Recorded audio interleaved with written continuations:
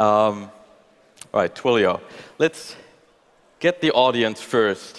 How many of you here have used Twilio in the past? All right, there's about 10 of you. How it's many 9 of you, a.m. The developers are It is. Yeah. The developers are still coding somewhere. They're still in their pen somewhere. How many of you have received an SMS notification from Uber, Deliveroo, or one of those services? All right, so you've all used Twilio in some form or another. You just didn't know it, because all of that is probably powered by you guys. Jeff, you guys have raised $235 million. You're part of the exclusive unicorn club. It seems like most people don't really know what you do yet. Just 30 seconds, explain to us what you do.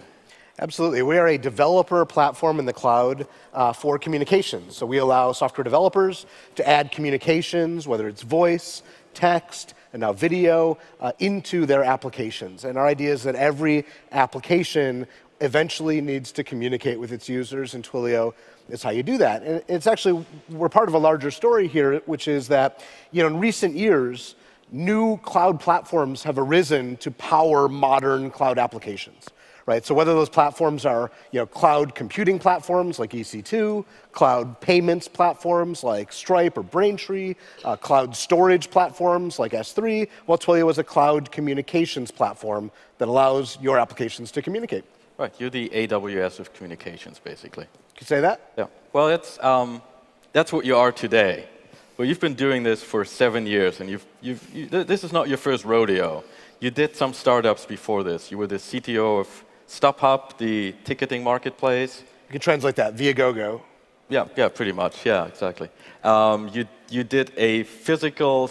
You were the CTO for a physical commerce place that did extreme sports. Yeah. Skateboarding, snowboarding, surfing. Yeah. So you've done a few things. You didn't stick around at those places for all that long. You've been at Twilio for 7 years. What happened with those original startups? Yeah, it's interesting. Twilio is the 4th startup that I've been on the founding team of, and my first one I actually started when I was in college. It was an academic website for college students. We started it during the .com days, and we provided free lecture notes for college kids. And more than anything, we actually wanted an excuse to play around with the internet because it was the mid-'90s, and the internet was this brand new thing. And I was studying computer science and just wanted an excuse to build on this new platform called the web. And you wanted to help students cheat? Is that what you're saying? It wasn't cheating. It was lecture notes, so that you could get another student's perspective. Now, you could use them if you didn't go to the lecture. We found that students that used them instead of going to lecture didn't end up doing all that well. But if you use them as a supplemental to your own lecture notes, because a lot of students are not the best note takers, or if they spend all the time scribbling down the notes, you actually lose sight of the big picture. Anyway, so we did that, and it was a blast. We were building a product for our peer group, college students, and typical .com ride, right? We grew it up, we raised some money, sold it to a competitor. Competitor went bankrupt in the crash. After that was the first CTO of StubHub. Right. And funny thing happened at StubHub. I was about I think 9 or 12 months into it, and I kind of realized that I myself wasn't a big concert goer, was not a big sports. Live sports enthusiast. And so I wasn't the target customer for StubHub because I wasn't using our product, and I didn't identify with the customer who was. And once I realized that, it was just sort of e-commerce for something else. Mm-hmm. And that was not enough to get me through the really hard times, like the blood, sweat, and tears you put into a startup. I remember we had to get the site launched in 6 weeks from the time we started coding it. And so we were doing 20-hour days, late nights, lots of caffeine, that whole thing. And at the end of the day, you're like, God, I don't really viscerally feel the need for the world to have this product. Like, yes, it's a good business opportunity, but I don't connect with the product or the customer. And so I ended up leaving, and through a fairly convoluted path, ended up starting this bricks and mortar retailer for extreme sporting goods. Why would you do that? Skateboarding, snowboarding, surfing. So I don't know if you can tell. I mean, I don't exactly have the extreme physique.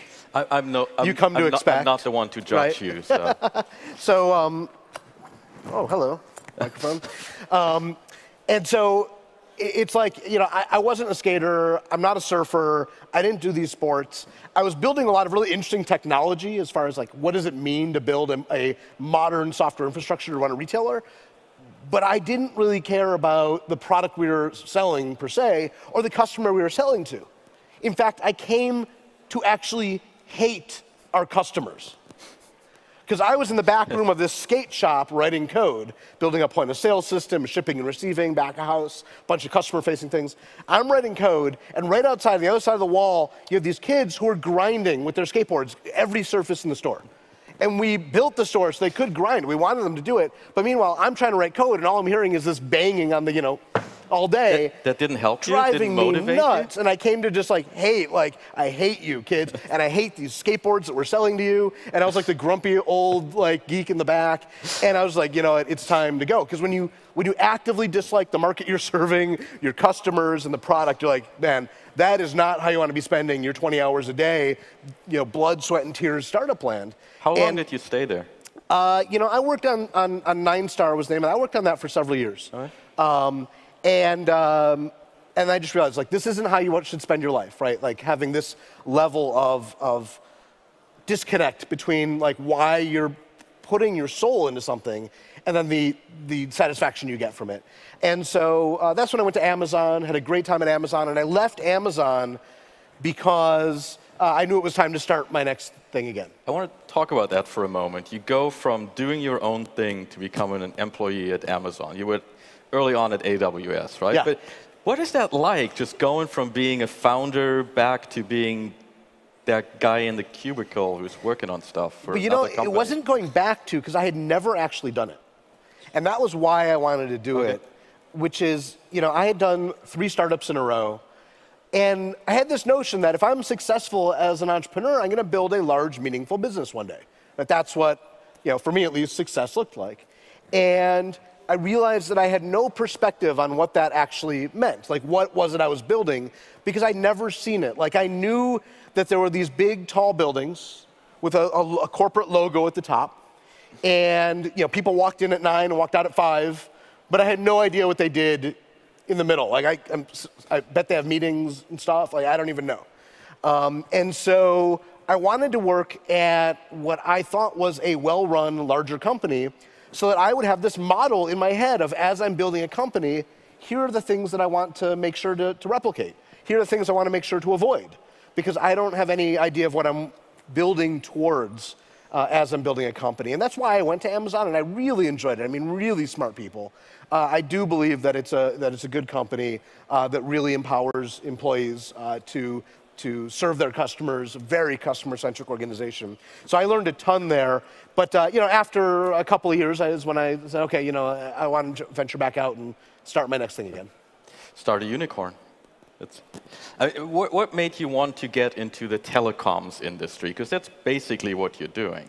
Well, you know, never had any intention really to be a part of the telecommunications industry, other than to say we were solving our own problem, which gets back to the passion, right? It was a problem that I had all 3 of those companies in the past, which was at one point or another, I saw 2 common threads between all 3 of those companies. Number one is, at each one of those companies, we're using the power of software to iterate very rapidly, right? The iterative spirit of software is how we were disrupting the market that we were in, how we were challenging the incumbents in the space with a better customer experience by constantly shipping software that answered our customers' problems. But common thread number 2 was at one point or another in all 3 of those companies, we had needed communications at one point or another in order to power a great customer experience. And I'm not talking about like a desk phone for the employees. I mean something that was deeply integrated into the software we were building that would affect the customer experience in a meaningful way. So I'll give you an example. When we were doing StubHub, we made the decision that you could buy a live event ticket just an hour before the event, and that we get it delivered to you just in time. And that's how we were going to compete with the street commerce going on outside of the stadiums, right? The scalping and whatnot. And so we said, how are we going to have a ticket delivered in real time? Well, well, you know, when a ticket sells, we'll automate a phone call to the seller of the ticket and say, hey, seller, your ticket's sold. Congratulations. We're sending a courier to pick it up from you. Then we'd automatically dial down the list of couriers we worked with in that city until we found one who could do the job.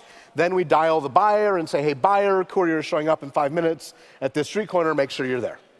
Did that work? I don't know, because we said, well, we're software developers. We don't know the first thing about communications. This is back in the year 2000. So we turned to the industry. And we said, how are we supposed to solve this? And the industry said, sure, we can help you with that. First, you're going to wire up all these copper lines to your data center. Then you're going to rack up all these telco, gear. And then you're going to bring in professional services to come and integrate all that stuff together. And that'll be about $2 million. And it'll take us 24 months to build. Sign here. It's fast enough. Right? And we're like, well, aside from the fact that we don't have $2 million, we're a startup, 2 years in software is an insane amount of time, right? Software developers ship every 2 weeks, right? We do sprints, we keep a backlog. We're always listening to the customer, reprioritizing our roadmap, and always iterating towards what's most important to our customers. And so the idea that you'd embark on some project today that's going to take 2 years before you get the first version, before you get any customer validation from, is just insane. And I realized that the world of communications was just diametrically opposed to the ethos of software. And it's because it's had a 150-year history, a legacy that's deeply tied to physical networks, copper wires, fiber optics, servers in the closets of telcos. And as software people, that just didn't work for us. And so we started Twilio to really bring communications from that legacy in hardware to its future, which is in software. And if you believe, as we do, that developers are going to build this software-based communications future that we're heading into, then we're a platform that empowers those software developers to build rapidly, iteratively, and use the full power of software to get there. That's really the story of the industry in some way, but you're still working in that ecosystem where you have to deal with the telecoms. Maybe 10 years ago, there were still monopolies, and you have to deal with them today. What's it like? Yeah, absolutely. I mean, there's two aspects of our business. One side is we deal with software developers all day, and that's my background. That's our customers and we serve. But we do deal quite a bit with the world's carriers, and we interconnect with over 100 carriers around the world to provide the Twilio services that we do. And it's interesting. They're partners to us, right? I think we bring something to the table, being very software-oriented and understanding software developers and what it takes to make software developers successful. And carriers are very good. They own these physical assets that are immensely valuable and hard to build, right? Whether it's wireless networks and owning immensely valuable spectrum and operating it, or physical wires and stuff like that. That's immensely valuable stuff that they do. And I think that that partnership is a very good one that we have, because we are bringing now new use cases and new customers to the door, building things that, quite frankly, didn't exist before, and didn't exist because the barriers to innovation were so high. And by bringing those barriers down and letting any developer get up and running and build a prototype and test out an idea in an afternoon for just a few dollars, really changes the way in which developers can incorporate communications into their apps. And so it ends up being a really good partnership because of how we can approach the developer mindset, and how we can empower developers to do those experiments, test out a new idea, and if it's successful, scale it out, actually brings new use cases and new revenues to carriers around the world, which is a good thing for everybody. Did they see that in the early days, though? Did they try to kill you? I mean, not you personally, but did they try to kill There were assassins Twilio? in every corner. Was it always like that? Was it always this relatively? No, early on, carriers didn't exactly know what to make of us. I mean, I remember when GroupMe was built at the TechCrunch Disrupt hackathon in New York in 2011, I think. And sold to Facebook later on. And sold to Facebook eventually, yep. Carriers didn't know what to make of that. They're like, wait, they're using this, over the top, and there's group messaging, and the carriers did not understand it. They did in the early days, want to shut down GroupMe and shut down Twilio, and they were very worried about what this meant. And it took us, we did a lot of work to show carriers, look, this is good for you. It is providing both developers the ability to innovate and build new use cases that didn't exist, as well as provide services that your end subscribers want to use. End users wanted to engage with GroupMe. It was a fantastic application. And so it's one of these everybody wins, but it's different. And so that took some explaining about why it's good for everyone involved. I'm happy to say that, we've gotten past that. And I think carriers now do understand the value that developers bring and love the applications that are getting built, whether it's Uber or Lyft or over-the-top apps that provide new revenue streams to carriers. Carriers have already made their fixed investments in their networks. Sure. And now we're, along with developers, helping to bring them new use cases and help them monetize it further. If they love you so much now, have they tried to buy you? I can't really speak to anything along those lines. What I can say is, there's people inside of carriers who are big fans of what we do, and there's people still inside of carriers who aren't big fans of what we do. Carriers, like any sufficiently large and complex organization, doesn't have a single viewpoint. It's a collection of individuals with all of their perspectives, both professionally and personally. But what I can say is... That was very nicely put, right? What I can say is I think we've got very good relationships with carriers, and we're working, as we always do, very hard to continually build more bridges, both into the developer world as well as into the carrier world. All right. That's about as much as I expected you would say about that. But talking about acquisitions, though, you've got a bit of a war chest. You've got 235 million, right? Something like that you've raised. You could make your own acquisitions. You've only made one, and that was a security company, a two-factor authentication security company, Authy, 2 years ago or 2 years ago. That's the only acquisition you've made. Why is that? Why haven't you gone out and done more? We're really excited to bring Authy on board with Twilio. For any of you who don't know, Authy is a two-factor authentication API for developers that was built on top of Twilio. And so there we saw this really neat opportunity where if you were a developer building two-factor auth, right, that's when you try to log into, say, Box or, some application that you use, and they text you a 6-digit PIN for you to enter in order to get in, right, that's two-factor auth. And we have found a lot of developers who are building that on top of Twilio. In fact, many times when you do have a two-factor auth workflow, you're using Twilio behind the scenes. But every time a developer built that, they had to go figure out for themselves, right, how best to build it. What's a good user experience? How do I make it secure? And it would sometimes take a while to figure out all those pieces of the solution, even though we made sending the text message very easy. And so with Authy, we found this opportunity to allow the developer just to get up and running that more quickly. Because instead of using an SMS API, you're using a two-factor auth API. And if you're building that use case, then why reinvent the wheel? Just use something that is built for that purpose and get up and running that much more quickly. And for us, it was about getting to Git push faster than ever before. Now you're geeking out at this point. But to ask why we haven't done more, acquisition, we're always looking at opportunities. But acquisitions are a really hard thing to get right. Okay. And so I think we as a company have had a fairly high bar for when we're going to do an acquisition. Knowing how much organizational energy it takes to successfully accomplish, and also the number of things that can go wrong in an acquisition, and there are a lot. And so we've just always had a pretty high bar for when we want to do acquisitions, as well as when we do it, put a lot of concerted energy into doing it right. And so that's the way we look at it, and we don't have a particular strategy that says don't do acquisitions or do acquisitions. It's very much every opportunity we look at as its own opportunity. Let's talk about the company as it is today for a moment. Are you profitable? We haven't talked much about our profitability of the company. What I can say is that we've raised a good deal of investor money, as you noted. And the reason for that is, while we are unit profitable, so what we sell at a profit, we are investing very heavily in the growth of the company.